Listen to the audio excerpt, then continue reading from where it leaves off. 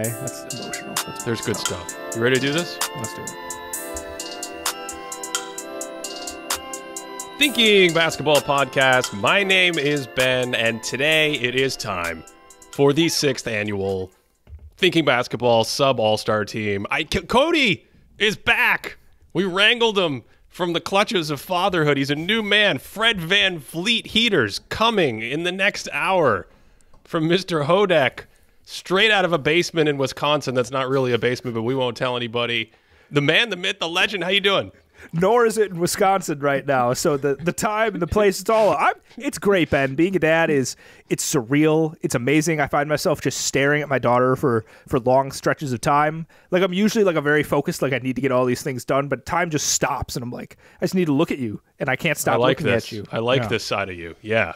I'm a much more mushy person, I think, now. Deeply connected to humanity at this moment, That's which is going to help with the sub All-Star team. There's no doubt about that. Yeah, I did see there was a discussion on like a previous YouTube video where people are like, do we like sassy Cody or do we like mean Cody? And like mean Cody's better. So maybe I can wrangle him out a couple times here. But, you know, I'm mushy. You know, I'm going to give everyone the love and respect that they deserve as a professional basketball player.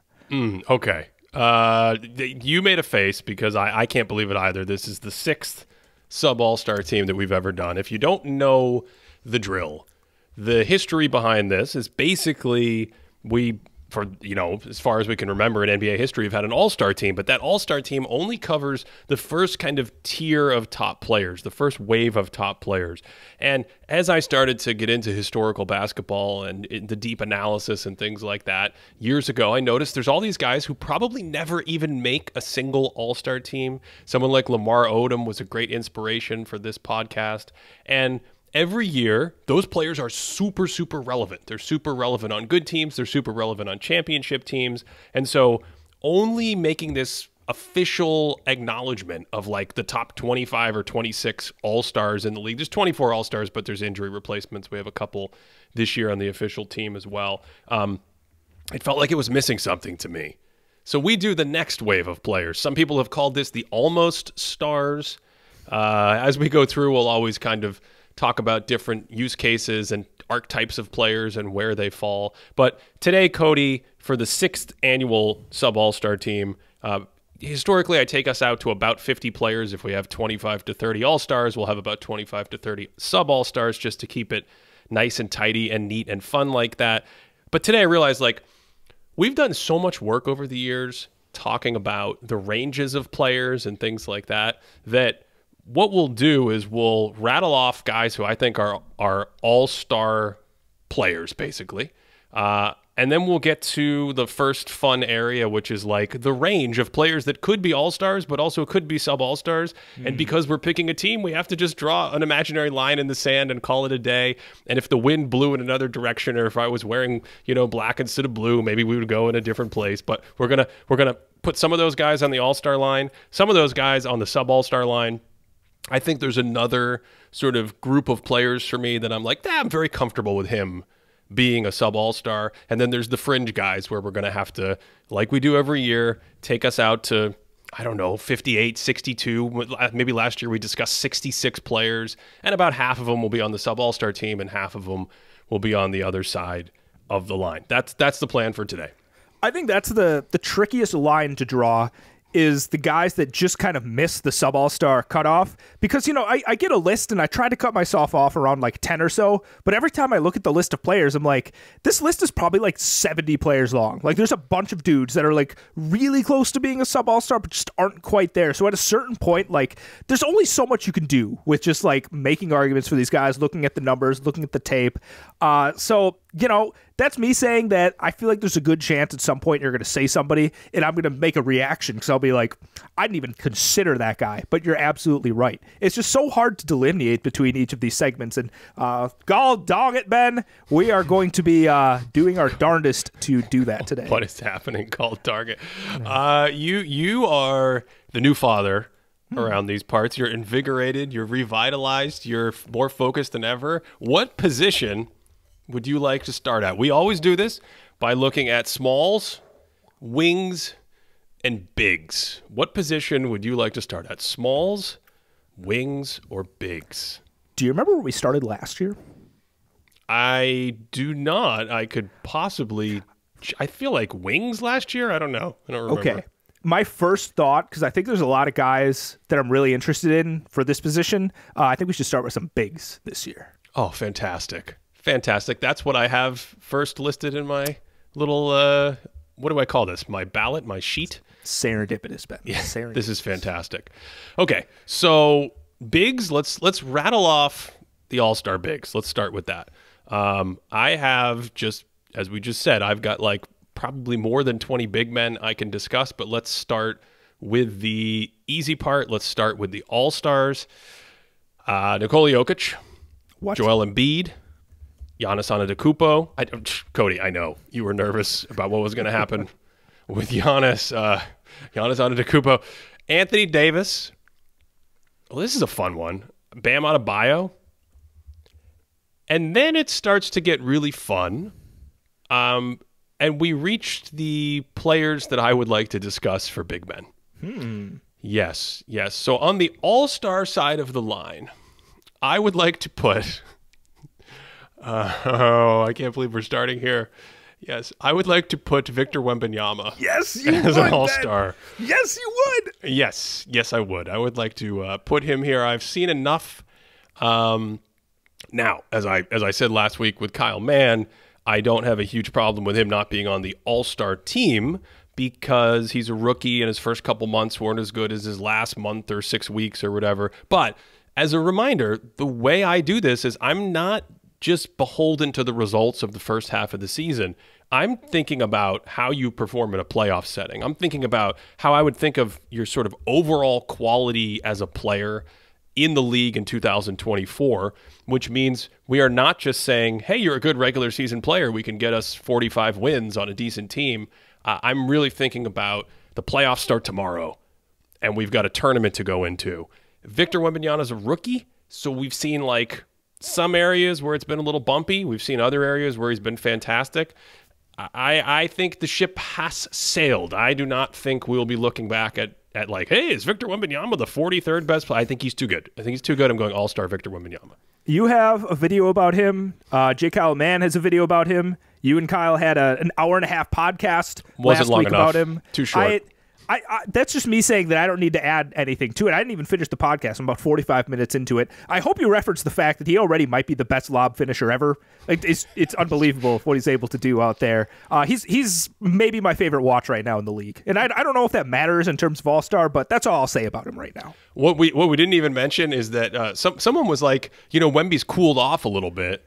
And I think that's true. Statistically, he had cooled off in the last couple of weeks. And I was like, actually, I checked it, and he's down to 30 points per 75 on 60% true shooting. What a slouch. He's really struggling, this rookie, just 30 points. Of course, he only plays like 28 minutes a game because of whatever kind of tomfoolery is going on down in San Antonio. They should make like a 30 for 30 documentary on whatever is happening down in San Antonio. All of the beats of the season from the second they won the lottery to where they are now. I don't know where that ship is going, but I know that if I stack up 30 NBA players and we have a playoff series coming up, I don't think there's going to be 30 I can name over Victor Wembanyama. He is an all-star. Chet Holmgren, all-star. Mm-hmm. Okay, good.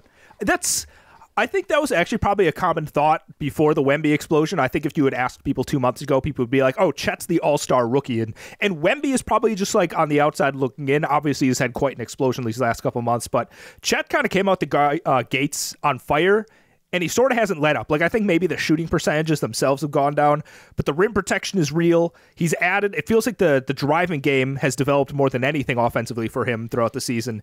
And of course, he is just a great spacer for them. So no issue with that at all.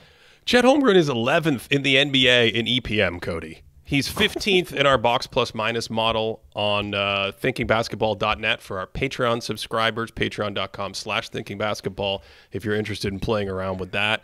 And then we have an augmented plus minus, which was another kind of like hybrid. I'm not going to say it's like a old PIPM, but it's the same family of blending plus minus and blending box score. He's in the top 40 in the league in that. If you're in the top 20 and the top 40 in the league and all those stats, like basically what they're saying is you look like one of the best players in the NBA. And I have a hard time arguing with that. And we talk a lot about the rookie tax, but as I've said before, I think Chet has what Billy Raftery would call the onions. I think Chet is good to go in the playoffs. I'm very excited. First time, there may be some bumps and bruises, but I think he's a gamer.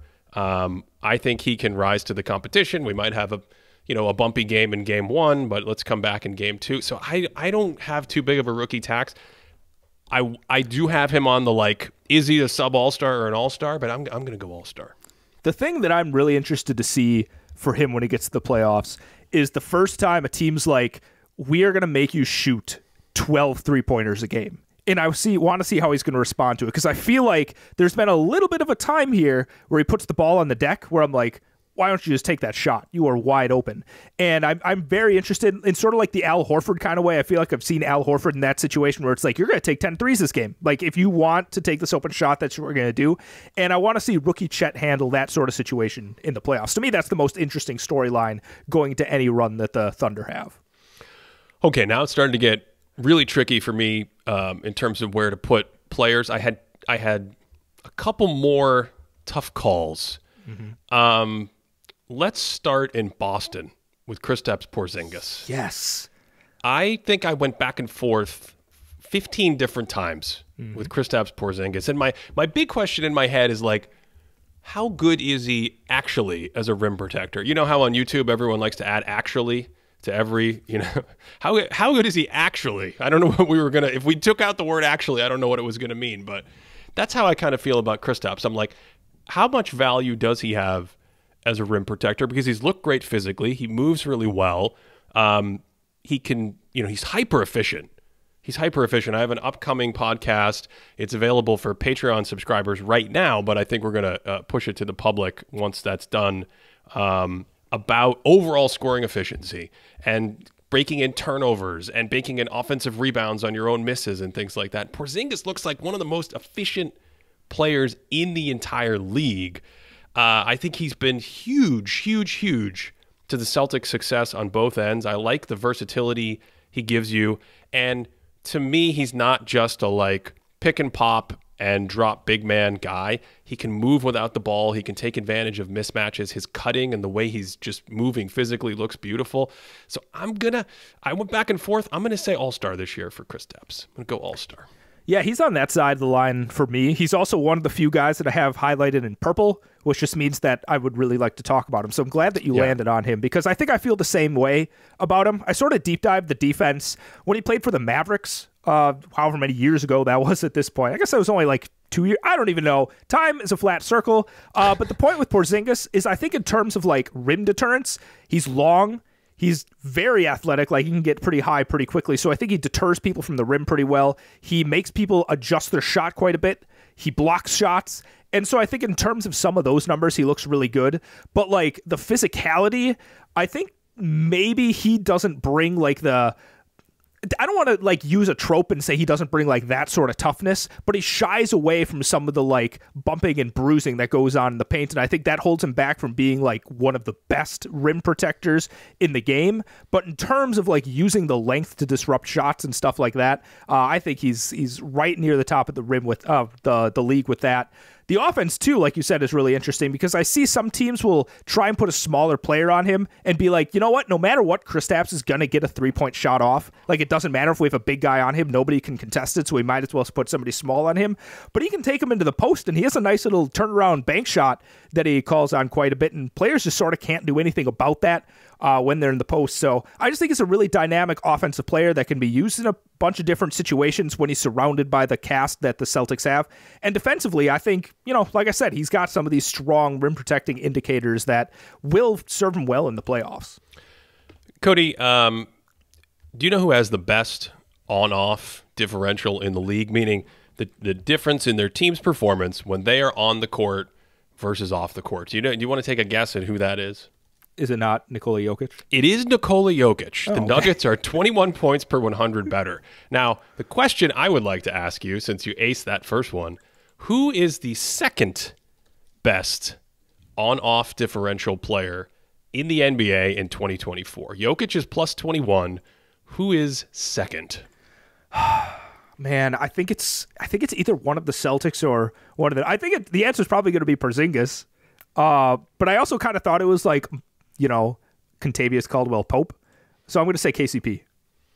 I like where your brain is going, but what you didn't realize is I'm setting up the next player we're going to talk about. The answer is Lauri Markkanen, plus 20. Second. On-off differential. And last season, he was in the 99th percentile at plus 17. He I think last year we talked about him, and I had him on this bubble as well, and I had him in the sub-all-star category. I still would like to see, I think if we're talking about Lowry as like a solid, legit superstar, like I don't have to worry about him as a top 20 all-star kind of player. I need him to be able to dial it up a half gear more in terms of taking the ball and forcing offense, like self-generating offense. I just need a little bit more assertion, because sometimes in Jazz games, the offense can get away from them for spells. They've been very good offensively for a while, and they're a very competitive team. Colin Sexton's played well, but he just doesn't quite have that, like, well, we need a bucket, let's have a go-to move or get something. It's so much off ball. It's so much screening, switching, moving, cutting. And I think that's enough, but it's like a 7-foot Klay Thompson. And I just want a little extra from Lowry to push him in. But we were talking about length and Porzingis' length. I think in many ways, Markkanen is a negative defender, but he uses his length really well. He actually gives you some versatility there, where it's like he's not the greatest drop defender, but he'll rotate, he'll be in position. That actually means you can play certain lineups where he protects the rim well enough. So I don't want to get too stuck on some of these fringe guys, but this year, Cody, I've seen enough. If I have to pick a team, I'm gonna put Lowry on the team. We are perfectly aligned so far. Everyone that you said is on my all-star team. Oh my goodness. I think this might be our first deviation. Yeah. I'm going to go to a player now who I have on my sub-all-star team as a big man. And I believe I've had him on the all-star team multiple times. I'm looking at the official Thinking Basketball sub-all-star history here. Yes, I have him as a 4-time all-star.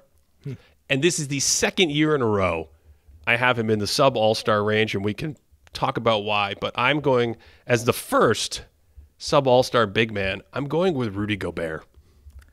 He's a sub all-star for me. Oh my goodness! I thought you were going to go all-star with him. Let me ask you something, because he's actually another purple guy that I want to be talking about here. Are you done with your all-star bigs? Do you have no more all-star bigs? Do you want me to reveal that as a kind of spoiler? Okay, I just didn't know if I should. I can tell you how many are left if you'd like. Don't tell me that. Let's talk about Rudy Gobert for a second. Okay. Let's talk about Rudy Gobert. Yeah. Well, the short of it is playoff offense. I think his playoff offense is a massive negative, and I think his playoff defense as a rim protector and drop big is fantastic. It's not as earth-shattering as what he can do moving the needle in the regular season, but I think it's fantastic. But I think that combination of being such an issue on offense, not being able to take advantage of small ball, not being able to exploit mismatches. He's, again, going back to this podcast that's coming out that I've done for Patreons, he's very turnover prone. All that kind of makes it hard for me to, in 2024 basketball, get him in that, like, hey, Rudy Gobert's a top 25 player. Let me ask you something about Rudy Gobert. Yes, please. Yes, go ahead. So here's where I am with someone like Rudy Gobert, and this is relevant for a couple of other guys that, some guys that aren't necessarily going to come up, but I think some guys that will come up, we can carry this conversation over to that. How much value offensively do you actually bring to the table when you're a high efficiency, somewhat low scoring guy that is excellent in like the pick and roll and can grab some offensive rebounds and score? Like, realistically, how valuable are you on offense? How much are you moving the needle for your team? Well, if you can only be a lob threat, then I think the first thing that's interesting is you really need to play with a pick and roll guy who can hook you. Like, that's the offense. You can't go space or things like that. And that's what the Timberwolves run into. They have these tricky things where if you're not using him in pick and roll, what does he do? The second thing is you get to the playoffs or you get to different situations, mostly in the postseason. I shouldn't say it's regular season, where teams will say, hey, you know how we answer this? We just switch it. Now you don't get that lob anymore. This is what teams did to James Harden and Clint Capella for the Rockets, they switched it a ton, and that's when the Rockets started playing more isolation with Harden. You switch it to take away that downhill advantage. If you can exploit the smaller player in a mismatch, that's still pretty good. But in Gobert's case, he can't, as far as I've seen statistically. It's actually just not a good situation. You don't want to force the ball into him in that spot. So, and then the last part is the offensive rebounding. Offensive rebounding in that situation, independent of playing the pick and roll game, because when you play the pick and roll game, if two guys go to the shooter and you get the offensive rebound, that's part of the pick and roll to me. That's cleanup duty. I don't know if I would think of him as like, hey, when you get Rudy Gobert in the dunker spot and other guys play over on the weak side, you're getting Mitchell Robinson offensive rebounding situations. So I get where you're coming from, but my answer these days is not too much. That's kind of my answer. Yeah. So then I think Gobert has to be the gold standard of how high can you peak as a player if you're not moving the needle on offense and you're like an all defense sort of impact guy. Because as far as I'm concerned, Rudy Gobert right now in the regular season is probably the most impactful defensive player in the league, for my money, from what we've seen so far. And if he can't even make all-star level, then it seems like you can't right now, at least no player that we see in the league right now, Victor Wembanyama, notwithstanding in the next couple of seasons, but you can't be an all-star level player if you don't move the needle at all on offense. Do you think that's accurate right now? Well, I think he's giving something back. I mean, I think that's the tricky part. Yeah, I think there are other guys like I'm not sure as we move forward how someone like a Derek Lively will shake out and compare. They may be a little better in a playoff setting. Bam certainly expanded his offensive game in the last few years, but you think about this like offensive rebounding, athletic rim runner. Bam can pass. So there's the passing component as well. I know Gobert can pass a little bit, but again, I think exactly. If you're not on YouTube, Cody made sort of like a scrunchy, like, I don't know. That's how I feel about it. But I think the more important takeaway is that, are you running delay sort of handoff sets through him at the top of the key and the elbow? Is he dynamic enough to threaten your defense so you have to hug up on him so he can hit a backdoor cutter? To me, the answer is no. And if the answer is yes for certain players, then I think, Cody, you get into a situation where it's like, okay, this guy could be an all-star without being a great offensive player, mostly because of his defense. I think in Gobert's case, he's giving something back. Okay, and I'm glad you mentioned Lively, because I've been into this rim running sort of archetype for a little bit, because I'm like, how valuable can you actually be offensively with this? And I was looking at some on-off numbers. I'm like, all right, what does Lively look with and without Luka? What does Clint Capella look like with and without Trey? And both of them, I mean, they have their points per 75 drop off a couple. Their efficiency drops off like 6 percentage points in relative true shooting percentage. So there's this kind of contextual thing where it's almost like, I think you can give a little bit more on offense, like you said, if you're next to somebody that's going to, drag out every inch of your value on offense, like somebody like Luka would with Gobert. But I think contextually, in like the Timberwolves right now, for what Gobert's around, he's probably a net negative, like you said, offensively. And I think overall that's why he ends up in the sub-all-star category too for me. Let's do another tricky one because we are on pace for the longest podcast in NBA history right now. I just want to we have a couple to blast through, but I want to focus on these interesting case studies. I have this next player as a 2-time All-Star in the past. I had him as a sub-All-Star when he was younger. It's very tricky to figure out what to do with him because I don't know about granting him grace and leeway because of his physical makeup. But Zion Williamson is another one of these players hugging the line for me, obviously coming in not in great condition. He's played better. I've seen some signs, Cody, but we still got to go through the All-Star break, the rest of the season. Is he going to get in better shape? Is he going to get in worse shape? I'm not sure what to make of it. I'm going to go sub-All-Star with Zion Williamson. Oh, you're going sub-all. This is actually our first player where we differed because I put him on the All-Star side of things. Okay. But I think I agree with everything you said. Like, it's tricky with a guy that was, drafted for the 2020 season, and he hasn't played a single playoff game. Like, we don't know what he looks like in the playoffs, but you watch him play, like you said recently, the vertical pop isn't what we want to see. It's coming back. the finishing ability, it doesn't even matter. Like, his touch around the rim is just, there's nothing guys can do. He's just spinning through dudes. He's throwing like these beautiful soft touches high off the backboard and finishing them. He's just a wrecking ball, and I think he bends defenses in a really special way with his finishing ability. So I don't know, maybe I'm granting him a little bit too much in the way that he can bend the defenses, but I still think it's an extraordinarily valuable skill once we enter the playoffs. Yeah, I think if he has had more of a pedigree, more of a history of this, I could give him sort of a grace period and say, like, all right, I kind of know what I expect rounding into form in the playoffs, but I just don't have that confidence to say at this point, which means if we came back and did this in 8 weeks, I might say, yeah, I mean, Zion had an all-star season, no doubt. But I also might come back and say, like, I don't know, Zion clearly did not look like a top 25 or 30 player this season, so I'm going to drop him on the sub-all-star side of the line. Now, there is a player, and this will actually come up with multiple players, but there's another player who I think is right in this range, who I've seen play in the postseason, and I've seen struggle in the postseason, and his strengths and weaknesses and studying them in depth last year really made me come out of the playoffs and go like, okay, I have a very good feel for what you are as a regular season player, and I think what you are as a playoff player. So I'm going to go sub all-star with Domantas Sabonis. Oh, you put him down to... I struggled with him a lot.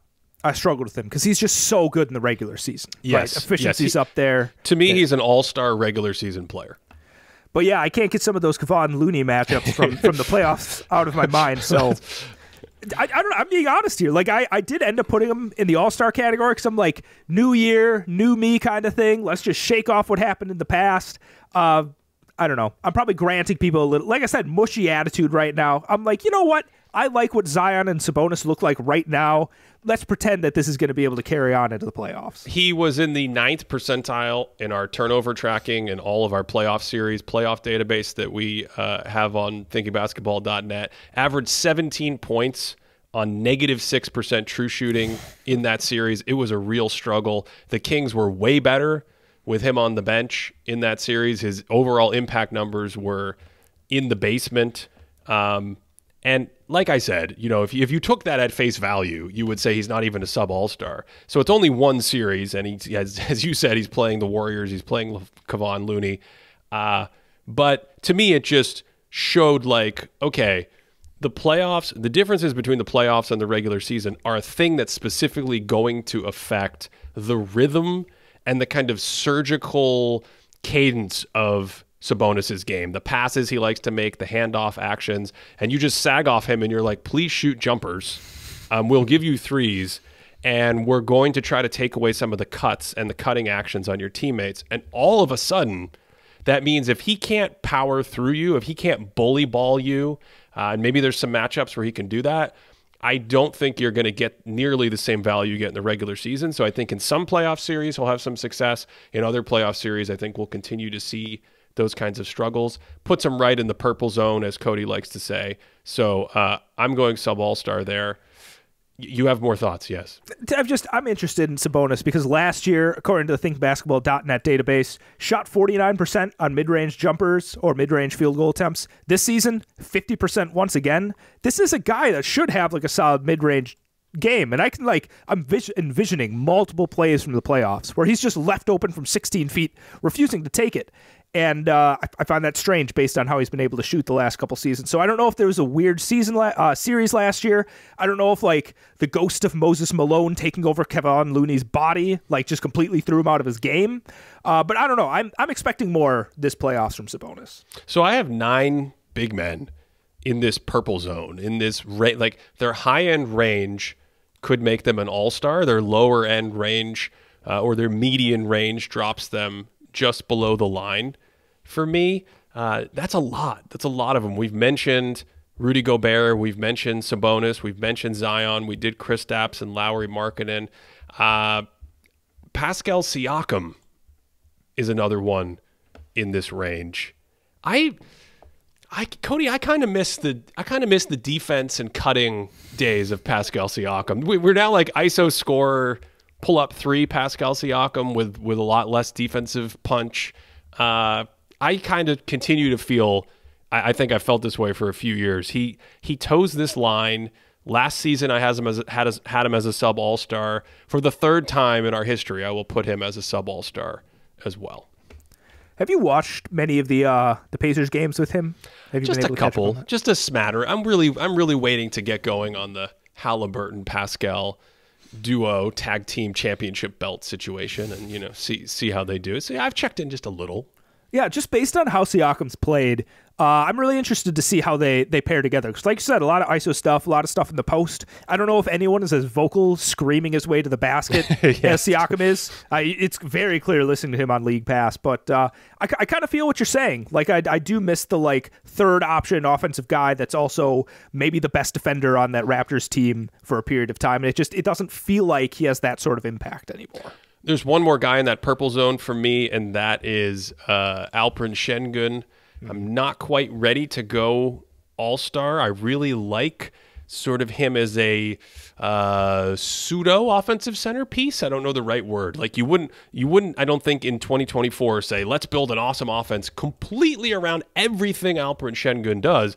But if he's a hub of your offense, maybe much like Sabonis, I think you're going to have a really good offense. And he's taken strides defensively to tread water and use his length and physicality. And how much is that going to hold up in the playoffs? I don't know. But to me, Alperen Şengün, another sub-all-star big man. Look at all these big men, Code. I mean, we could fill up the entire all-star team with big men. I know. This is incredible. And yeah, Şengün is just a guy, I think he's going to have the same, even worse scoring warts as Sabonis once the playoffs start. So that kind of bumped him down for me here. Okay, somehow now we only get to the very, very tricky, difficult conversations of who's going to make the sub-all-star team and who's going to be on the other side of the line. I will go. This is so fun. This is really, really fun. I have two more. Well, I don't have two. I have four more sub-all-star. I have four more sub-all-star big men. Okay. I will say that. Let's set aside this category. I have a category of players, Cody, that I don't know how to describe it. I don't want to be too pejorative, but you can't trust them psychologically. You can't trust them. You can't rely on them. You can't rely on them to be there for the team all the time. You know what I'm saying? They might get suspended. They might get kicked out of the game. They might get benched. They might tweet something. You know what I'm talking about? I feel like there's actually a couple of guys you could be talking about here. I want to know which one you're talking about. But you know what I'm saying? The Dennis Rodman kind of like, I can evaluate you as a player, but then I also have to somehow make a mental calculation for whether you're going to even be in the game. That kind of thing. Like you're going to make some brilliant passes out there, but also defensively you're going to be able to read everybody's mind and just hold everything together from your brilliance. Yes, but then also you might fall apart and get suspended for a long time. You might kick LeBron James in the crotch. That's Draymond Green. That is Draymond Green. I feel that way about Karl Anthony Towns. Yes, you do. The man who scored 62 points and got benched for lunatic shot selection, which was one of my favorite games of the year. That was an all-timer. That game was incredible. I accidentally started watching that game twice the other day and didn't even realize. So much was going on in that game. I was like scouting something else. I was like, wait, this is the Karl Anthony Towns 62-point game. I think it was the Hornets. I was scouting something going on with the Hornets. Just spectacular. Hey, we're going to get to freeing LaMelo Ball later in the show. You know who else fits in this category, Cody? He's not a big man, but we just got to cover this ground now so we can skip it later. Kyrie Irving fits in this category. He does. Right? He's like, as a basketball player on the court, you are ahead of where you are when you take into account like what is going to be happening with Kyrie Irving in the locker room, off the court. So I don't really know what to do too much with any of these players. I'm just gonna say for Towns and Green, they're gonna go on the sub all-star team. That's what I'm gonna say. Yeah, they're both on it for me as well. I think. Okay, great. Well, continue. Is it because some of the playoff struggles and the aforementioned conversation that Towns is not a straight up all-star for you? Yes, okay. Because it very much is an on-court thing with Towns in the sense that the moments where he gets frustrated or distracted or just that little like break from the focus is something that I think causes real problems both on offense a little bit. He's so talented on offense, but especially on defense. And then he starts getting into foul trouble, and then he's reaching, and he's late, and he's second guessing. And in big moments against guys that will put your feet to the fire, that will say, hello, Sabonis. Let's see what happened to Sabonis last year. He got stepped on in one game, and then Looney just trucked him like out of. He's like, okay, I'm gonna Moses Malone right now. I'm gonna play the whole game, and I'm gonna truck you, and also I'm gonna get in your head and like sag off you while you're at the free throw line. You're gonna have to make that shot. This is what happens in the playoffs when the games get really intense, and there's a lot of situations where regular season games have been intense with Towns, and I feel like it's chipped away at his on-court value. It's led to mistakes, and so as a player in a vacuum in the second quarter of a regular season game, I would have him as an all-star. I think he is extraordinarily talented. We've talked about his drive, face-up, incredible outside shooting, and he's a good passer as a big man. But he really should be playing the 5. You move him over to the 4, defensively to help out. He's been better this year. So again, I think on the court in the regular season, you could say he's an all-star, but that's where it factors in for me. I think it bleeds away at his actual value in big situations. I think a good sign for the frustration level is when he kind of like cups the ball like this and he throws like a softball pass and you think it's just a little too fast. That's when it's off the rails. That's when you're like, oh no, this is not a good headspace right now. That's usually my indicator when I'm watching Minnesota play. I'm going to have Jared Allen as a sub-all-star. How do you feel about that? Are. Absolutely. How do you feel about that? I considered him for like a hot second for the actual all-star team. Okay. This is my second straight year with Jared Allen as a sub-all-star. I love his floater game. I like a little extra passing. He's got the solid drop big man thing. I actually think in many ways you could argue he's been well ahead of Rudy Gobert as a playoff offensive player, given what we've seen from him this season. So Jared Allen, sub-all-star. I have one more. Sub all-star. Is it Jaren Jackson Jr.? It's Jaren Jackson Jr. You're using dad power. You're not allowed to do this. We're only in the first category. Jaren Jackson Jr. Now, would I say in the first half of this season with some of the struggles that Memphis has had and the position he's in, being overtaxed, he really needs to be your third or fourth offensive guy trying to do more offensively. Would I say he's had a top 40 or top 50 record or results in the first half of the season? No, I would not. But I still believe in the overall defensive package as a secondary attacker on offense. He is a player who, if you switch, will bully ball you a little in the post, has the hook with both hands, can get to the free throw line. Some of my concerns, I'm not as high on him defensively as I was in the past because I think some of the fouling and body control stuff does separate him from the very best of the best. But I went back and forth and really struggled, and I think he's just too good, and he's had too good of a track record to not be in this whatever it comes out to be, like top 55 players in the season based on, you know, again, you check in on some Memphis games lately, and you still see some of those same things there. It's just I think the situation is overtaxing him. Yeah, and like you said, the overtaxing of it all, he's not a great passer, but he's put in a position a lot of times where he sort of has to make some of these passes. I see some high-low passes actually once in a while where I'm thinking, okay, Jaren's able to make this pass once in a while, but there's other times where I'm like, I don't want you trying to make these passes, but I just don't know what else the Grizzlies are supposed to do at this point. And so I think he's one of a couple of other guys that I think because of their particular role, they're not showcasing just how good they would be if they were actually maximized this year. And so I'm reserving the right to be like Jaren Jackson Jr. might be like an all-star level player. But I think based on the role and everything we're seeing on the team context right now, I'm more comfortable with him being a sub-all-star. I have 4 more players on my cut line who I put on the other side of the cut line. I think you can probably make a high-end argument or like, hey, there's uncertainty, they're young, kind of argument about them being sub-all-stars. I'm going to read those 4 names to you, Cody, and then if you want to talk about them, we can talk about them. Otherwise, we can go to the next category. Those 4 names are Evan Mobley, Julius Randle, Paolo Banchero, and your guy, Brook Lopez. Oh, Brook Lopez. I actually wasn't expecting that name. Brook has actually played pretty well this season. If you look at the numbers, and again, if you buy his rim protection, he's a similar archetype to some of the other big men that we've already gone into detail on. Yeah, I don't think Brooks quite as good as he has been in the past. So if you have thought of him like a couple of years ago as being a sub all-star and you think he's regressed a little bit, maybe he's on the outside looking in, just like you're kind of saying here. I don't even want to talk about Evan Mobley. It just kind of hurts. It hurts a little too much. Brooke, by the way, 3-time sub all-star in the history of this podcast. So that's exactly what it is for me, but just want to acknowledge him here. Okay. Oh, the bigs. Whew, there were a lot of conversations to have on the bigs. Let's go to guards. Does that work? Podcast isn't over? That wasn't the full episode. That was the first segment. That was the first segment. We only have 2 more of those. Oh yeah. So let's look at guards. I'm just going to rattle off a lot of slam dunk all-stars for me. How's that sound? Perfect.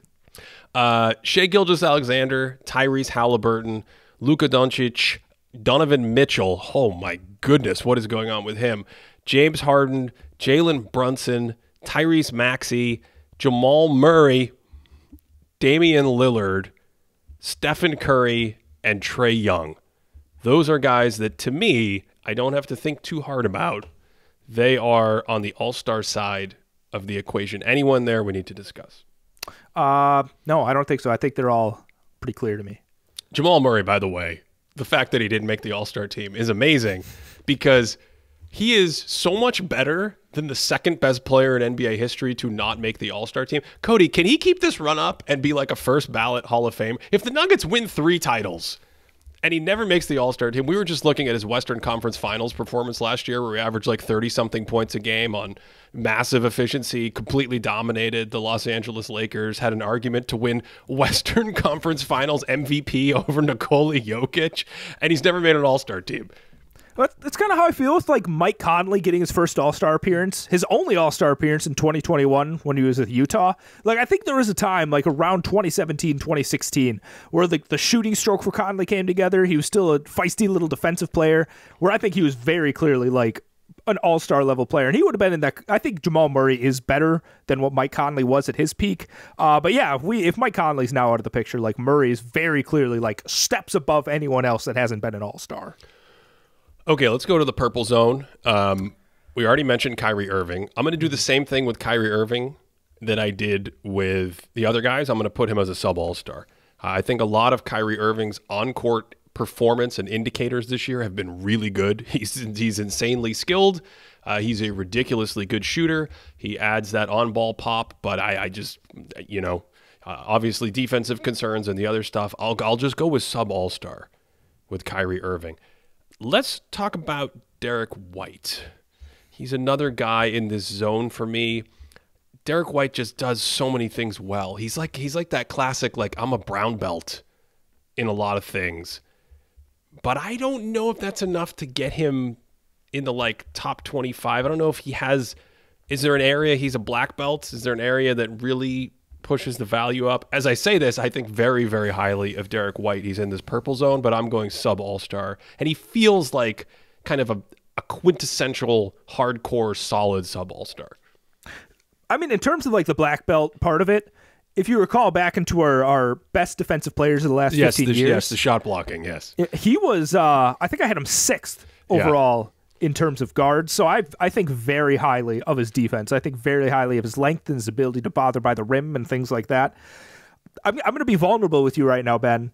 I don't really know what to do with the Celtics, just in general. Like, I don't know what to do with any of these guys. Because when you look at somebody like Derek White, whatever you think of his defense, how much value are you actually bringing to the table offensively when you're sort of this like low to medium low load kind of guy, right? Like if you're not a Steph Curry level shooter and you don't have like that kind of crazy gravity, you're a good passer. You're not like Draymond Green level passer with that sort of low load. You can shoot the ball and you can drive, but you're not doing it like super high volumes. How much are you actually moving the needle offensively? And when I was kind of factoring in all of that stuff, I'm like, at the end of the day, like that's just not moving the needle as much as somebody that has a much higher load than you do and is doing it like with high efficiency and passing the ball a lot better and things like that. So just by nature of how much he's literally doing on the court, I kind of stuck him in the sub all-star category. I appreciate the push for him to make the all-star team based on the results of the Celtics, based on how he's played in the first half of the season, based on his importance that chemistry, that balance in the ingredients that have them playing so well. But to me, just not quite good enough. Boy, this is so different than the bigs. Looking at my little list here. CJ McCollum, have you seen him play lately? He is playing fantastically. Let me think. I'm looking at, yeah, he's literally in my sub-all-star category. I was watching him a little bit, and I'm like, I'm not giving this guy enough credit. I think the defensive woes take it out of it, but when he's given the chance to create, like, he's pretty solid at getting into the paint. He can fling some passes around, and the shooting. He's just kind of, besides, like, getting into the paint and being a high-level scorer there, he's pretty valuable shooting from pretty much anywhere on the court. He's self-generated scoring in moments for the Pelicans. His extremely high-level shooting from the outside.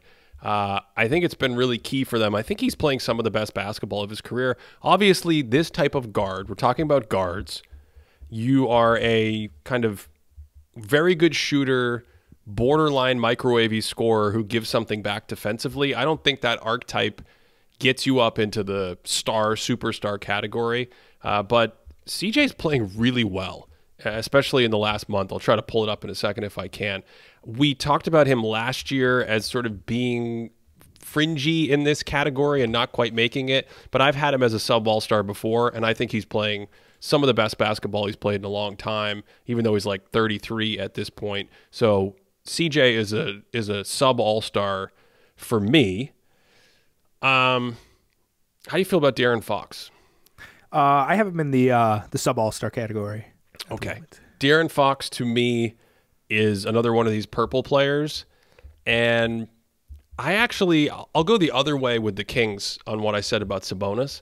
I liked some of the toughness I saw from De'Aaron Fox in the postseason. I think the fact that he's so quick and can play with so much pace does translate to stressing defenses in the postseason because of that athletic advantage. And I think even defensively, where we talk about these small guards having issues defensively, I think some of his physical attributes in big moments or in certain matchups can actually, you made a steal, you made a big play, you had a big isolation stand defensively. So I'm going to go Fox on the all-star side of the line. He's going to be my last all-star guard in this category, and then I have a few more sub-all-star guards. I do like his defense. I think when you look at some of the other guards that are sort of like Fox, I like Fox's defense better than some of them, and maybe that's enough to bump it all up. But I don't know. I always wanted him. I thought he was always a notch lower in terms of his passing ability and a notch lower in terms of his scoring and efficiency compared to some of the other guards. So I was looking at the levers, and I'm like, I ultimately don't know how much is his defense actually moving the needle in the playoffs. So landed at sub-all-star for me. He's 16th in EPM estimated plus minus. He's 32nd in our offensive box plus minus. He's 33rd. In that other stat, augmented plus minus per game. So I do think the indicators have started to come along that he's certainly in this range as a player. I tagged him purple, as you said, but I think I'm going to go on the all-star side of the line for De'Aaron Fox. Now, we have a very tricky one that's near and dear to your heart to discuss. You know what's coming. You know exactly what's coming. Does he play for Milwaukee? He has played for Milwaukee before in the past. Okay. Yeah. He's played for Milwaukee. He doesn't play for Milwaukee anymore. He plays for the Boston Celtics now. And go ahead. Let me just say that I think he's a very interesting case. I think, Ben, that Drew Holiday is a very interesting case because if we look at him last year, I think it was very clear that he was like an all-star level player last year. He was fantastic. He was fantastic the last couple seasons with Milwaukee. But just by nature, again, the Derek White sort of argument of it, by nature of what he's given to do offensively, like his load, his ability to, not ability, but his role in creating for guys is so brought down that he's losing out on a lot of what made him so valuable for Milwaukee, and that was, creating shots for his teammates and things like that. The defense, maybe it slipped like a step. Maybe he doesn't look quite as quick as he had in the last couple of seasons, but I think the role offensively just kind of brings him to the point where I don't even know if he's in sub-all-star right now, Ben. It's very tricky. It's very, very tricky. I will say I have had Drew Holiday as a sub-all-star a couple times. Actually, technically once. I had him as a sub all-star once in 2020 and then an all-star for the last 3 years. And I think he's a player who it took me a while to just appreciate how valuable all the little non-scoring stuff that he's doing was on the court, especially in a playoff series. Defensive versatility, rebounding, cutting, passing, running offense when needed with the second unit, second side attacks. Now, has he played like a top 50 player in Boston? Probably not. Am I concerned that he might be old and slightly cooked in the legs and just a little bit older, age catches up to you, play slower? I am. But also, this type of player, going back to Draymond Green, I mean, I feel like if you go back and listen to some of the old Sub-All-Star podcasts, both Draymond Green and Chris Paul, probably other players, but those two veterans come to mind, 4, 5, 6 podcasts ago, 2019, 2020.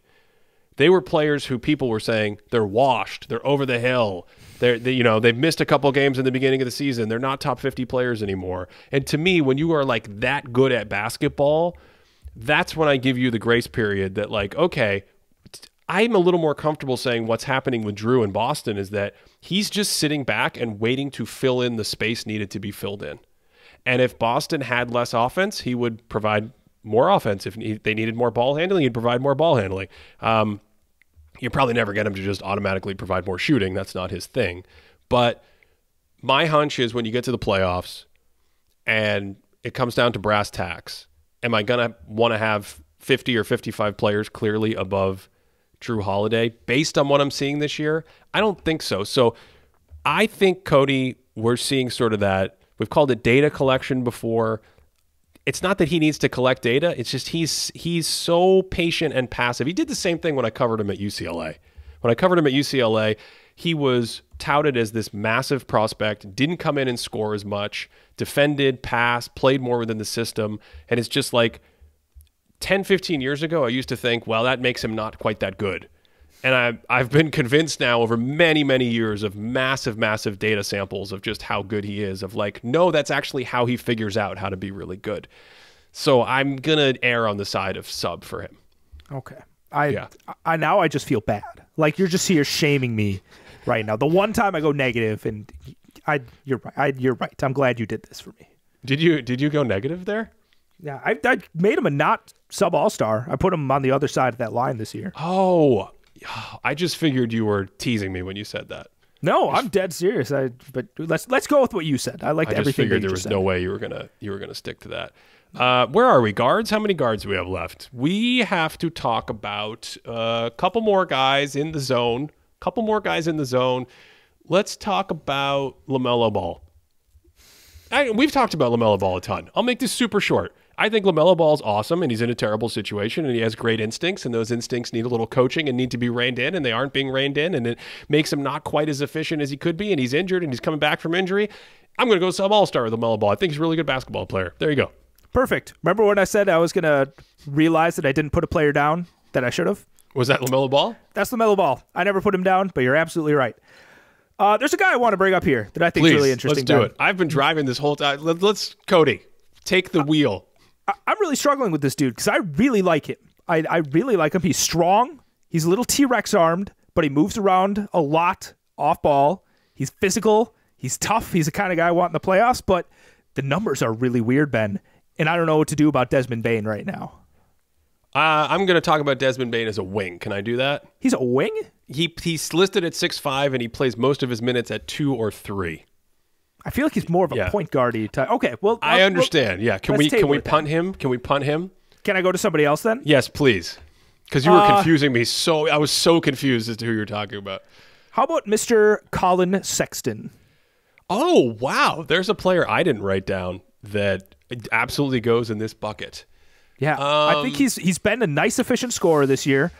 Defensively, I think he's definitely giving some stuff back, but I think the creation's really nice. He's kind of driving the ship in terms of like the Jazz needing to get into the paint and create some stuff. And I think it's time that we give Colin Sexton a little bit of his flowers for sort of taking the wheels when, like you said, you want Lauri Markkanen to kind of grab it and just go. Sexton does that for them at a good level, and I think he does it well. It's true. He's done a good job. He deserves to be mentioned here. I think in my head, I do give some of that credit to Will Hardy for putting him in a great situation. Like, he's really good in drives. You know, I think he's 11th in the league in drive frequency and is a top quartile in drive finishing percentage. And he can shoot from the outside. Do I love him running offense in a different system outside of Utah? I don't know. The last month with the Jazz, he's averaged 28 points per 75, plus 4% true shooting relative to the league. He has the ball a lot. They've been way better with him on the court, plus 7 with him on the court. It's a tough call. It's a tough call. I don't know. Okay. I like him. I have him in my sub-all-star category. Okay. I put him on that end. You're going to really make me agonize later in the show. This always happens every year. Every year I have to go back and make a change on the fly. Remind me about Colin Sexton when we get to the end. Remind me about him. I'll do my best. What'd you do with Fred VanVleet? Put him on the other side of the not – I just said that terribly. Not a sub-all-star for me. Just on the outside, though. Just on the outside. Is that because his sort of offensive centerpiece-ness is not potent enough for you? Yeah, I don't know. He's not as good of a passer. Some of these other guys, I think he's got some solid hands defensively, but I don't think he's really moving the needle that much defensively. The pull-up 3 game, I think, is the big thing that was brought up a few years ago, but he's still not like that efficient of a scorer. It's just I want him to be a little bit better in pretty much every area to bump him up a bit more. Interesting. I think the thing about him that kind of contrasts with someone like Sexton is VanVleet is great at controlling tempo for the offense. So even though you don't get like a potent kind of pick and roll, hey, we're going to run a ton of stuff through you and it's going to be amazing offense, he's a good pull-up three-point shooter, and he won't necessarily do too much or eat up too much oxygen. So if you need certain possessions that are just like steady possessions, I think he gives you those. How valuable is that? Or, you know, how much does he move the needle defensively? I'm not sure. But both of these guys are tricky. I'm looking at, in terms of just like Houston, because, you know, we have Alperen Şengün, who's a sub-all-star. You have Fred VanVleet, who maybe it sounds like you might be dancing with him being a sub-all-star. I am, yeah. It feels a little odd that you have these two guys and their offense is as underwater as it is. And when I see that kind of thing in my mind, I'm like, what am I missing here? Are there some other guys that are quite negative on offense? Like, should I be expecting a little bit more when these guys are out here? Maybe the on-off stuff is proving me completely wrong, and when they're on the court, they actually look like Titans offensively. I don't know. So I guess like that number game makes me more nervous. Who was the other? Fred VanVleet, and who was the other one? Alperen Şengün. Oh, you think Şengün's offense is underwater? No, I'm saying that like if both of them are sub-all-star level players and they're getting a good amount of their value from offense, I would like to see Houston's offense in general be better than it is.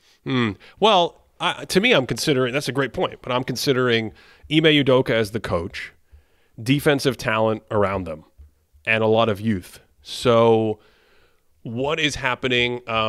Maybe if we can go back in time, because there's a player that Şengün reminds me of a little bit functionally in terms of his effectiveness in my head, is like you take Louis Scola. Take Louis Scola for the Rockets and give him a guard, like give him Aaron Brooks as his point guard, and then put 3 defensive players out there. Put Shane Battier and some other defensive players out there. Would you think really poorly of the offensive performance of someone like Scola if he couldn't take a more defensive-minded team and make them good offensively, especially with a defensive-minded coach? That's kind of where I'm coming from when I think of those guys. Man, maybe you're onto something there, but again, like when you even look at the times when both of them are on the court together, you have Şengün and Fred VanVleet on the court, their offense is barely, I don't even think it's quite a point better than league average, right? And I know everything that you just said, and you brought up the point about Scola, but I don't know. Maybe you're right about that, because it is such a defensively slanted roster outside a lot of those guys. But yeah, I would just like to see a little bit more of an offensive punch when they're both out there. So I don't know. I don't know why I'm making it hurt Fred VanVleet a little bit more. I don't know why I'm taking it out on him, but I am. And that's where he ended up in my book. Let's go to maybe the hardest player for me to place this season, Bradley Beal of the Phoenix Suns. Did you forget Bradley Beal? I did forget Bradley Beal. Well, I completely forgot. Tell me about Bradley Beal. Well, yeah, I mean, how do you think of Bradley Beal as a player? Do you think of him as just sort of like a Joe Schmo, or don't you think of him as like a pretty big impact offensive player? Well, in terms of Bradley Beal, what I've always liked about it, like I enjoyed watching him like in the past for the Wizards just because of how valuable he is moving off the ball. Like even when they didn't have a lot of offensive talent, he was still doing a great job of, getting into those openings, he's really good at contorting his body to make some of these short mid-range types of jumpers. Like his legs are kind of splayed all over the place and he's making them. So, I mean, if that's the kind of Bradley Beal we're getting, and he's next to guys like Devin Booker and Kevin Durant, I can see him squeezing in and getting some value that way. But also, like, those are two guys that are going to like to shoot a little bit more in isolation, so maybe he's not getting as much value, especially if he's not spacing the floor and shooting the three as well as, Bradley Beal of old used to be. And defensively, I mean, we're talking about a guy that's historically been one of the worst defensive guards in the league. And so when you put that all together, I don't know, maybe I didn't forget him, Ben. Well, he hasn't played well. I mean, that's part of what makes this so tricky. We had him on the sub-all-star team multiple times in the past. I think last year he was injured and we did not consider him because he was injured. But he's certainly been a player who has been in this area as a player. Maybe, he's made an all-star team or maybe multiple all-star teams, things like that, based on the value of his offense. But you look at what's happening in Phoenix. The statistical profile has not been particularly good, which is why you probably left him out of your mind for this whole conversation. But he also is... It's a little bit like Kyrie Irving. Like, he is more talented than most of these other second, third option guard players, just in terms of pick and roll. They have him run a lot of pick and roll point guard actions lately, attacking closeouts, finishing or scoring in isolation, or just, going to work in transition. He's really, really talented. But you look at his numbers with Booker and Durant on the court. 19 points per 75 on plus 7% efficiency. I like the efficiency part. I like the fact that he's shooting 39%. But Cody's taking under 2 free throws per 75 possessions. He's playing a very small third role when they're on the court. His offensive load is 32, means he's about 32% of the time directly involved in the action. League average is like 27 or 28%. So it's a small role. They've played 400 minutes together. They've had good success, which I like. They're plus 13. That makes me think like, okay, that's interesting. That's pretty good what you're doing. Then they go off the court and we get like old Bradley Beal. He's averaging like 30 points per 75 on league average efficiency, takes 9 free throws per 75 because he has the ball a lot and he's attacking. When he plays with only one of Booker and Durant, which has been most of his minutes, it's not motivating. It doesn't move me. It's about 23 points per 75 on negative efficiency. The teams haven't been great. The Suns' outcomes in those situations with he and Booker are getting killed together when they're out there. He and Durant are basically dead even. And you said it, as an outside shooter, it can be a mixed bag, 33 to 36% in those lineups from downtown. So I don't know what to do with him. If you make me choose, I'm going to say not a sub-all-star this year. Okay.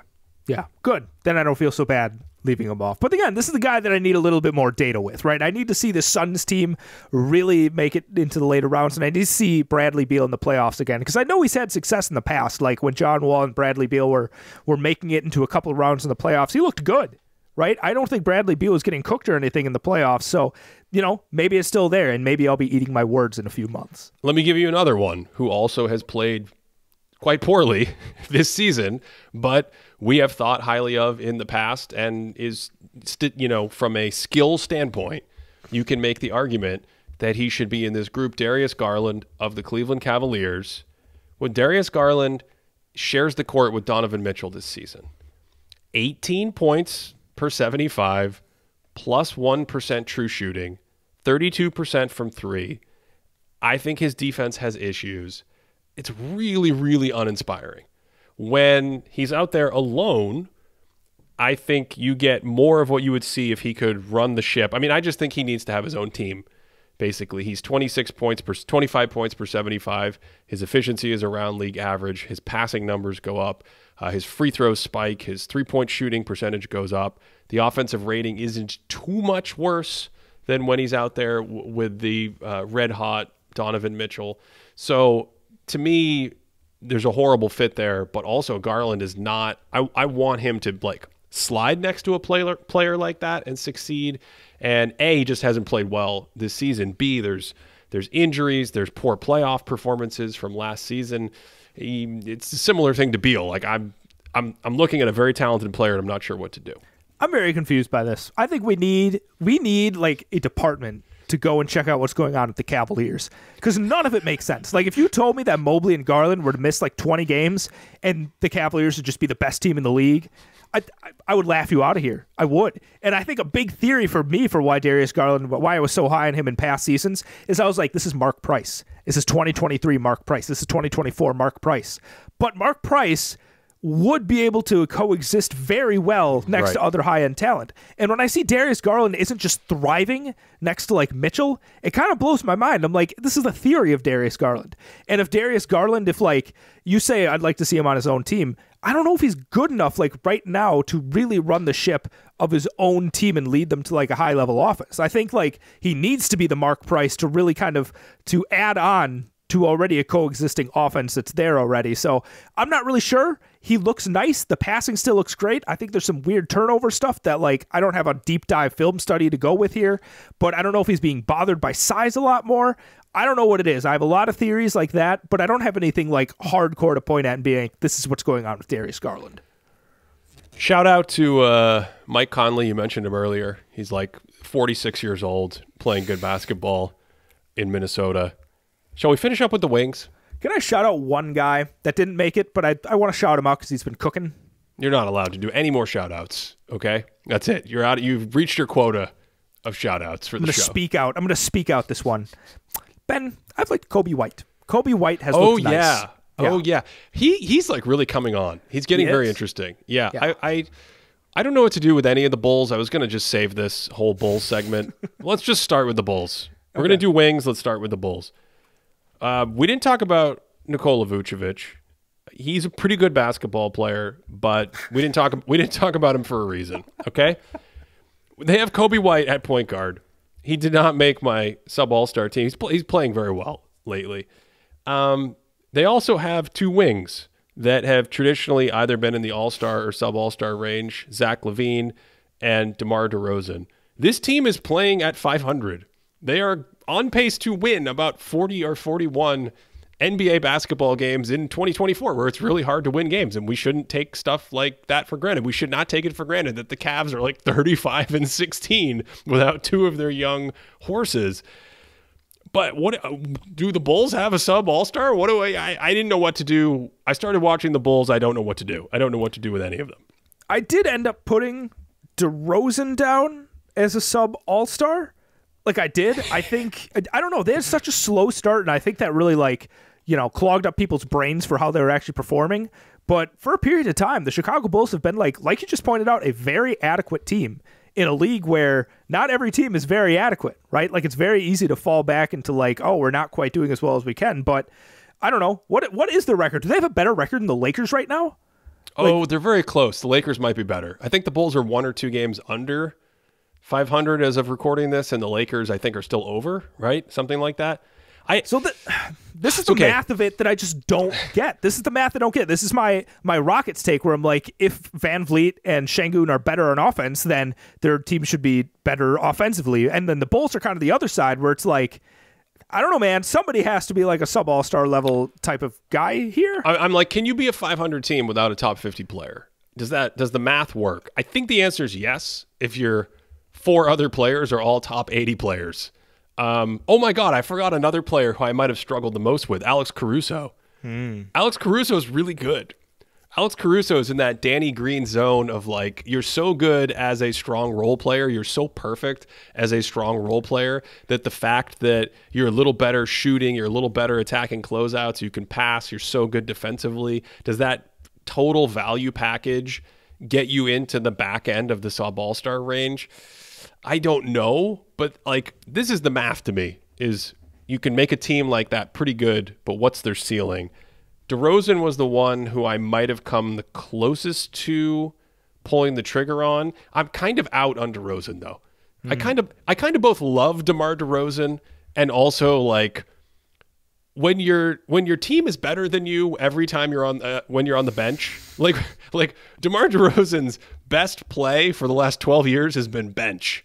That's not great, right? Wow. Like, if you don't know that, if you haven't looked this up, are you looking it up? They are way better every year when he's on the bench than compared to on the court. And then if you look at the playoff series, it's almost even worse. It's the exact same thing in the playoffs.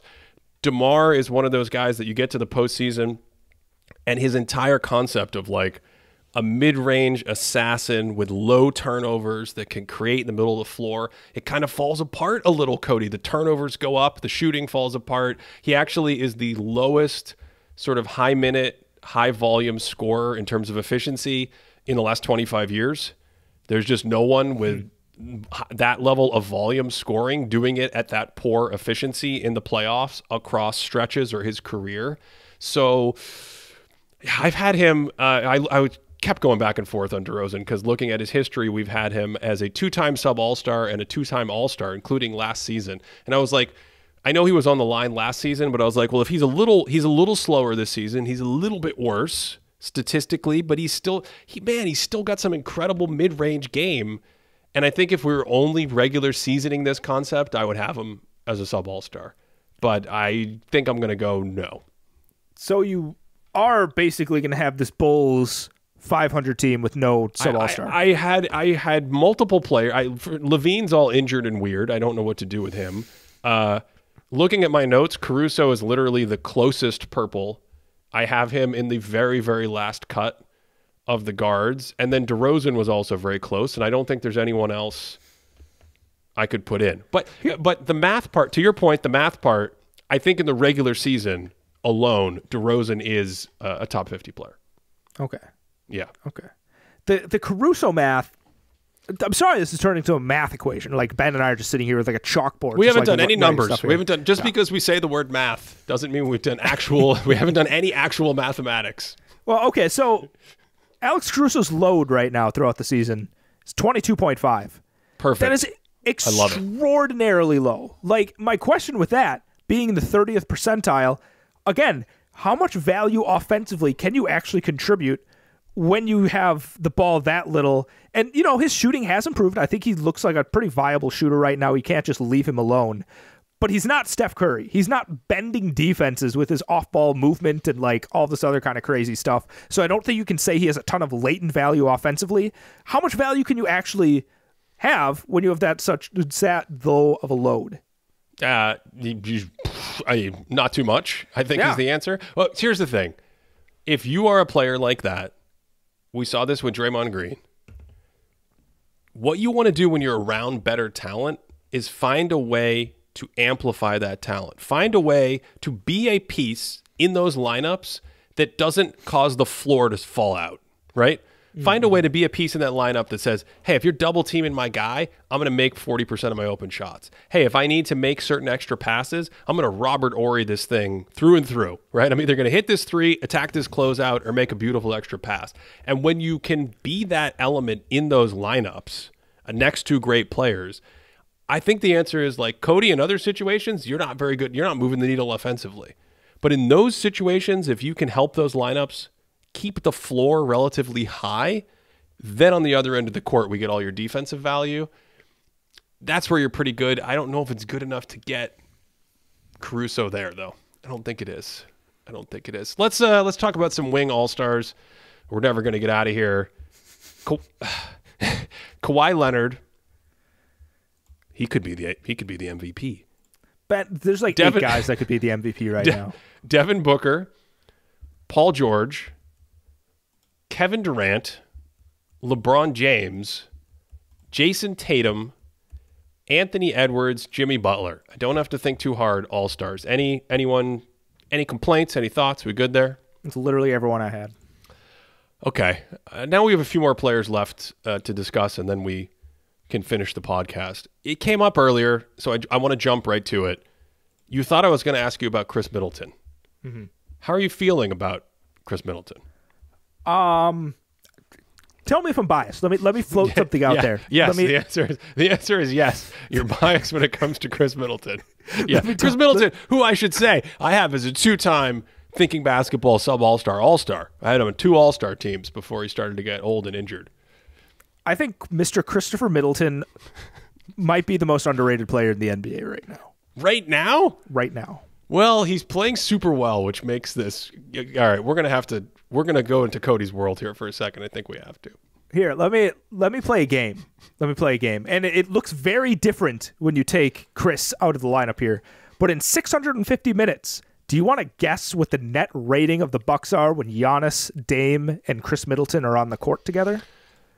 Who was coaching that team? Which of the 3 coaches was coaching these players during these minutes? All of them. All of the minutes, Ben. Plus 16.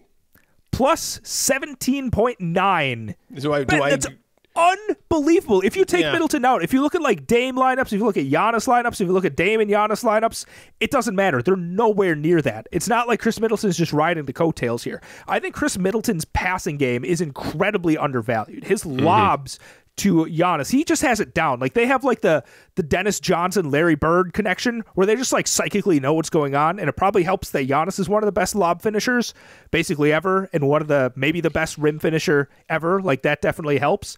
But when you can like splice in the fact that Chris Middleton doesn't really rely on athleticism and can just kind of probe around before being like, all right, I'm going to lean back and hit this little mid-range jumper. He's hitting the 3-point shot. I don't know, as like a guy that can take some of the bulk of like some pick and roll action, he can play on some weak side stuff, he can create out of that situation. I don't know, man. The defense is definitely not what it used to be like 6 years ago. Like he's probably, honestly, at this point, he might be a negative at this point. But offensively, I think he's pretty fantastic. The defense, yeah. The defense is the thing. He's had a really good offensive season, very, very quietly. In our impact metrics, he is above the 80th percentile in every impact stat, and most of that is coming from offense, where he's even slightly better.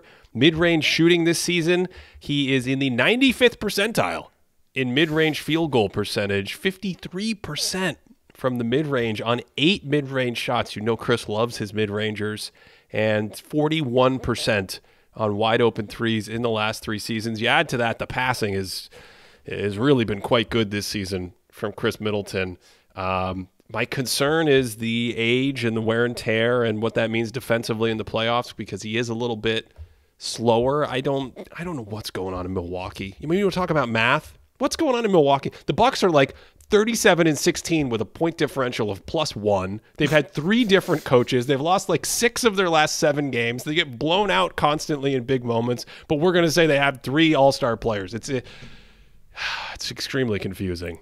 It's because they're like +18 when they're all together. Giannis is in the MVP conversation. Hey, listen, how are they +18 when they're all together and their point differential is like this? What is it? It sounds like noise. It sounds like noise. Don't do this. Well, do you think there's some alchemy taking place when the 3 of them are on the court, that when you remove one, the entire house of cards falls apart? Is that what you're saying? I actually do, because have you seen the rest of the wings that Milwaukee has? Like, they're not going to add anything offense. Like Doc refuses to play like. Yeah, never mind. This isn't a Bucks podcast, but I do think there's an alchemy in terms of like the rest of the talent that's on the team. But also, I think that Giannis and Chris at this point have a really, really nice chemistry that's pretty undervalued. This is where in the YouTube they're going to put the timestamp. 1 hour, 20 minutes, whatever it is, they're going to say, we missed Cody. We missed Cody right here. We got some vintage Bucks Cody coming out. You know I'm speaking the truth, YouTube. You know it. I know. You're really moving me. You're really moving me on Chris Middleton right now. You mentioned Desmond Bane. Mm-hmm. I'm going to stick with Desmond Bane as a sub all-star. What is happening? What do you mean? I agree with you, but have you I don't know, man. I guess the impact because he's struggling a little bit. Yeah. Because he's struggling quite a bit. Yeah, it's one of those things that I'm not convinced that the first half of the Memphis season and the statistics that have been attached to Desmond Bane based on that season are reflective of him, whatever that comes out to, being like the 94th best player instead of the 48th best player or whatever. I'm not convinced. Yeah, I'm looking at a blend of impact stats, and he's 102nd in the league. I'm not convinced that that's representative of Desmond Bane as a player, so I'm going to just stick him on there. We don't have to talk about it if you don't want to. To me, Desmond Bane is like the definition of a sub all-star. Like when I think sub all-star, it's Desmond Bane. Yeah. How about somebody we just did some work on? He's been in this range before. I can't remember if I've ever put him on the sub all-star team, but he's won me over a little bit in New York. OG Anunoby, sub all-star. Okay, I don't know if it's because I just like work with you all the time, but why am I also valuing OG so much more than when he was with, like, the Toronto people are going to be like, it's because he's in Canada and you hate us? No, it's because the Toronto people pushed him too hard on us. The Toronto people were like, OG's the defensive player of the year by a landslide, and he's a top 25 player. And I was like, now wait a second, he's really good defensively, and also like he's a good player, but he's not a top 25 player. I think the difference is here, there's enough that's happened in New York in a different situation. In Toronto, there's like 6 guys built that are 6'6" with 7-foot wingspans that have the exact same skill set. Mm-hmm. And it turns out that if you take maybe the best of those guys as a connective tissue piece and you put them on another team, it's really easy to see how nice that fits into this sub all-star kind of like good defender. It's the Alex Caruso mold we just discussed, but like leveled up a little bit. Can I break the rules and say a couple guys that are in this same category, and I want you to tell me what you think about all of them? Because if you're granting OG Anunoby here, I want to know what you're thinking about Jaden McDaniels and Herb Jones. I think that OG is overall better than McDaniels. He's the closest. I don't think McDaniels... I don't know if I would say Jaden McDaniels is as good overall at everything. I think he's like a little bit worse at everything. Herb Jones is probably the farthest behind in that group. Yeah. These are guys I wrote down, Cody. These are all guys I wrote down. But I'm going to go OG in the sub all-star team. Franz Wagner. Mm-hmm. You want to talk about like a quintessential sub all-star. Not quite an all-star yet, but also like, I mean, to me, he's clearly the best Magic player. Yeah. Yeah. Has any? By the way, we shouldn't. It's not good podcast. This is obvious. It's not good podcasting. In the last month, in case people are wondering why we got a little smitten right there. In the last month, Franz Wagner. Have you seen what he's been doing? No, but I imagine it's just wonderful things. He's in the top 25 in our BPM box plus minus model. He's averaging 26 points per 75 on plus 5% efficiency. The passing has been better as ever. He's having these big games scoring-wise, taking over the game for the Magic. Orlando is plus 8 per 100 possessions with Franz Wagner on the court in the last month. 15 points better than when Franz goes to the bench. And just as a reminder, his teammate Paolo, they're in the negatives when he's on the court. So I just think Franz is getting there, man. Franz is getting there. Yeah, I think he's a really nasty little defender too. Like I don't think he's like an all defensive type guy, good. But he moves the needle a little bit defensively. He does move the needle quite a bit. He uses his size, his position, his awareness. So Franz is going in there.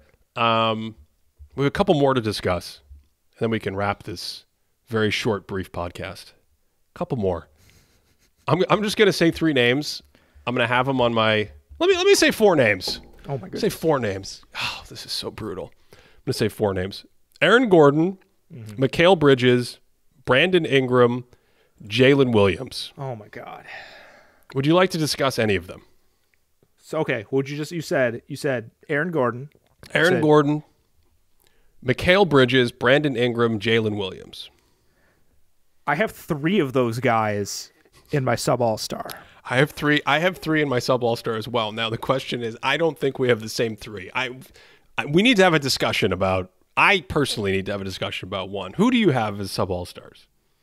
Should I say the one I don't have a sub all-star? Okay, let's just agree Jalen Williams is just easy. Absolutely. He's a slam dunk. That dude is a baller. He's incredible. Yeah. Okay, let's do it that way. I say the next easy one. Can we just say that Brandon Ingram? Is the next easy one. Yeah. Yes. Okay. Brandon Ingram vacillates between why can't you be an all-star and what's going on with you. That puts him right square. He's a perfect sub all-star, that Brandon Ingram. This is amazing. Yep. I have questions. I have so many questions coming up now. What's happening? I have questions about a certain player that plays in Brooklyn. Yeah. I have Mikal Bridges and Aaron Gordon, and I have them right next to each other, and I need to talk about it. Okay. My dog agrees, if you can hear her. Who would you like to start with, Mikhail? Let's talk about Mikal Bridges. Let's do it. I think he's a swell defender. Yeah, I think he's a swell perimeter defender. And I like when he does 3-point shots, and I like when he attacks closeouts. Yep, he is a similar mold of the other players we have discussed that like an OG Anunoby. Mm-hmm. Yeah, but I don't think he's good defensively. I don't think he's quite as good defensively. Yeah. Here's the thing. Mikal Bridges is a player, like, cards on the table. I don't know if it was last year. I don't know if it was 2 years ago, but I think I tweeted that if I were to have a team, I want Mikal Bridges on my team. Mm-hmm. Right? He's kind of a perfect sort of jackknife sort of dude. Mm-hmm. But like sort of like Jaren Jackson being thrust into his new role, or even Drew Holiday being like reduced so much, Mikal is just so wildly miscast in what he's doing in Brooklyn right now. Like I just don't know. Like, I'm losing. I don't know. I want to see him on, like, the vision is fading, is what you're saying? The vision is fading. Yeah. Here's the other thing. Okay, sorry, I'm getting like numbers here. I'm getting worked up. I'm getting emotional. It was like that one time, I don't know who we were talking about, but I got choked up talking about him. That was a magical moment, and I'm just kind of vamping right now to look up some numbers here. But when you talk about, like, the math, this is the best part of the podcast. When you talk about the math, amazing. Can you explain to me, with their personnel, how Brooklyn has a worse than average defense? Like, can somebody, like, walk me through can somebody make a PowerPoint presentation and tell me how Brooklyn's defense is worse than league average? Tell me. Anybody. Who plays on Brooklyn? Mikal Bridges. Yeah. Nick Claxton. Nick Claxton. Who else? Yeah. Does Dorian Finney-Smith. Dorian Finney-Smith. Okay. Yeah. Who else? There's some really solid defensive players. Who else on that team? Who knows? Cam Thomas. But Cam Thomas is sending the defense directly in the other direction. Spencer Dinwiddie's not on the team anymore. Spencer Dinwiddie, it's not helping your case. Daron Sharp plays minutes. Cam Johnson. Lonnie Walker sending it in the other direction. Dennis Smith Jr. It's a mixed bag. Have you watched Dennis Smith Jr. play defense? You think he's an elite defender? He might be the best defender on the team. He's unreal. He's so frisky out there. I'm also a big Nick Claxton lover. I don't know. This team should be better. They should be like a +3 defensive team. And it bothers me. What is happening? This is amazing. This is amazing right now. I have questions about Aaron Gordon for you, Cody. Okay. What would Aaron Gordon be without Nikola Jokic? That's a great question. Don't we have a lot of years of evidence? Yeah, well, like the last 2 years, for instance, Aaron Gordon, first of all, he plays a lot of his minutes with Jokic. Cody's mentioned this before on prior podcasts, like the percentage of minutes that duos play together. Gordon has played about 83% of his minutes in the last 2 years with Nikola Jokic. So he's 18 points, 62% true shooting with Jokic. Without Jokic, he's 19 points, 54% true shooting. And interestingly, his three-point shooting percentage has been way, way better in the 500 minutes without Jokic. So if you factored in the three-point shooting luck, if you normalized the three-point shooting and said, Aaron, you have to shoot the same on threes as when the best passer ever is on the court with you or when you're out there by yourself, he would be like 50%. I would have to do it off the top of my head, but it's bad. He would lose a lot more on those scoring numbers. He's a nice extra passer. I quite like that. He's a nice defender. Is he as good defensively as OG Anunoby? No. He has nice feel for reading the game, setting screens, getting inside seals so he can catch lobs. I give him a ton of credit because of the passing and learning to play in that Denver style and being such a great piece in that Denver style. And so I think all of this to say, Cody, that if we just took it at face value, Aaron Gordon in Denver in the regular season, I think he's a sub-all-star. But what if you put him on any of the other 29 teams? Also, what has been happening with my hair as we go through this episode? Have you seen this? Sorry, I actually don't watch your hair. Maybe I should. Maybe we should be a hair watch. It's gotten in my face. It's oh my goodness. Can I take you in the time machine? Just 15, 16 years. 16 Is it a DeLorean? Let's, whatever gets us back to 2007. It's the safest. All right, let's say it's 2007. All right, that's a hot tub, I think, 2007. Okay. 2000. That might actually be when the hot tub came out. 2007. Would you say that Sean Marion is an all-star? Yeah, I would. Yeah. Yeah. If Sean Marion was not next to Steve Nash, would you say that Sean Marion is an all-star? I feel like wasn't he really? He was really good defensively. Like when he was in Dallas. He was older in Dallas, but if you took a younger, better version of that in Dallas, yeah, I think he'd be an all-star too. Oh, okay. Wow. You don't notice what's happening with my hair? This is just wild. I can't figure out what's going on. Who do we have left to discuss? I'm still like reeling on this Nets thing. I was trying to pull up some numbers right now. So just for fun. Okay. I have two more to discuss. You go ahead. Just for fun, when Claxton, Mikal Bridges, and Dorian Finney-Smith are on the court together, their defensive rating is like 112.7. And actually, if we look at league average defense, that's like 5 points better. Maybe I should relax a little bit. Maybe they're actually pretty solid when they're together. Calm down. Give them a little positivity. Slow your roll. Okay. Scotty Barnes made the All-Star team, and Jaylen Brown made the All-Star team. In the past, I have had Jaylen Brown as a sub-All-Star for 3 years. I put him on the 2022 All-Star team the year the Celtics went to the finals. I had him as a sub-All-Star. Sorry, I got that backwards. Sub-All-Star 2022, All-Star last year. I'm going back to sub-All-Star with Jaylen Brown. I've had enough of Jaylen Brown as an All-Star. No, he's in the purple zone. I don't know what to do. I'm going to go on the other side of the line. And I'll do the same thing with Scotty Barnes. I'll have Scotty Barnes as a sub-All-Star in the purple zone as well. What do you make of Barnes's impact stuff? What's happening with his impact? Is it good?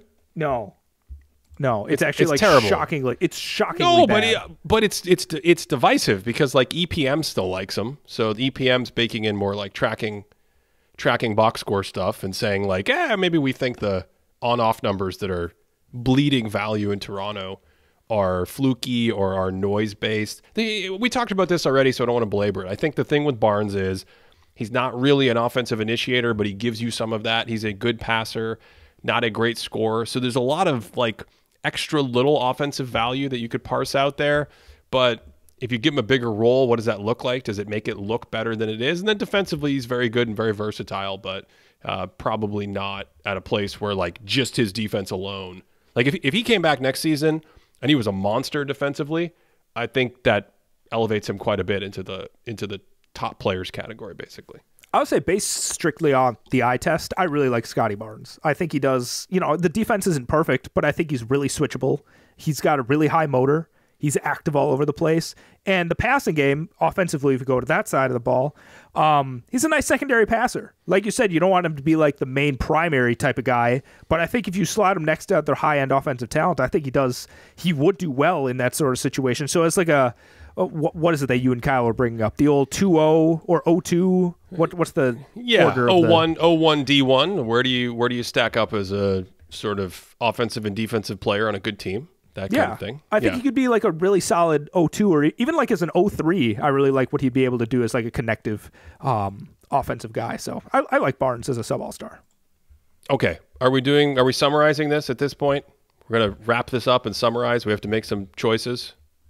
I thought we made choices. We did make choices, but at the end we always review. We say like in the big man category, we had Nikola Jokic, Joel Embiid, Giannis Antetokounmpo, Anthony Davis, Bam Adebayo, Chet Holmgren, Victor Wembanyama, Kristaps Porzingis, and Lauri Markkanen as the All-Stars, right?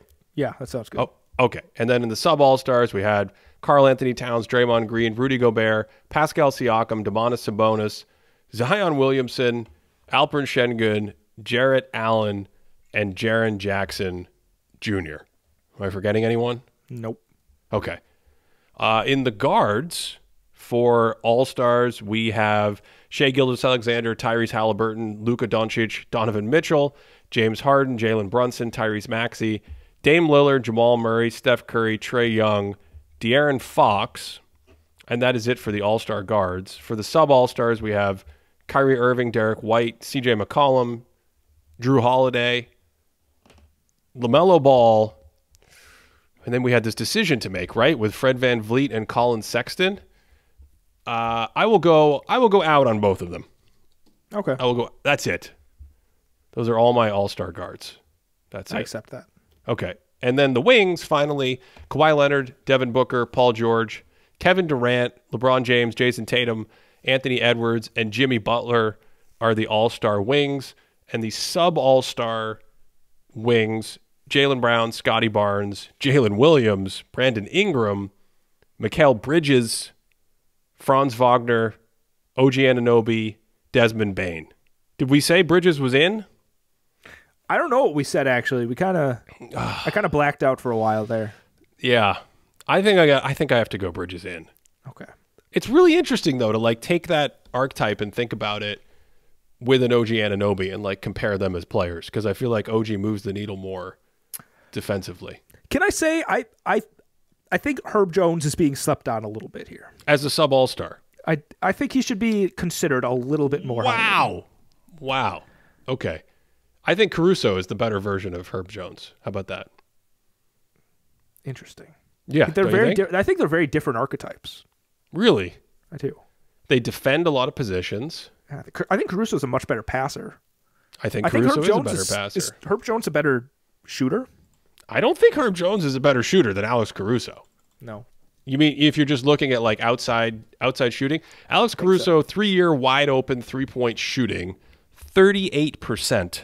Oh, wow. That's good. From downtown, 51% from the mid-range. Herb Jones, 34% from downtown, 27% from the mid-range. That's where I lose it with Herb. I just think he's a worse version of that. Okay. Yeah. How did it feel? How did it feel to come back and do? Is there any other names you want to mention? Do you just want to yell Jalen Johnson into the airwaves or something? I do love Denny Avdia. Does that make you feel good or something? I do love some Denny Avdia. Yeah. Walker Kessler with more minutes would definitely be in consideration, but he's just not there. I think we talked about Nick Claxton last year, but the Nets are just weird to me. Yep. You know what's weird? Yusuf Nurkic has like really good regular season stats. I just don't trust it. Isn't that wild? Yeah. I feel it. Who are we also? Dyson Daniels has got injured today. That's sad. Dyson Daniels. Why do you have to bring that up? He rules. Yeah. How close? I know.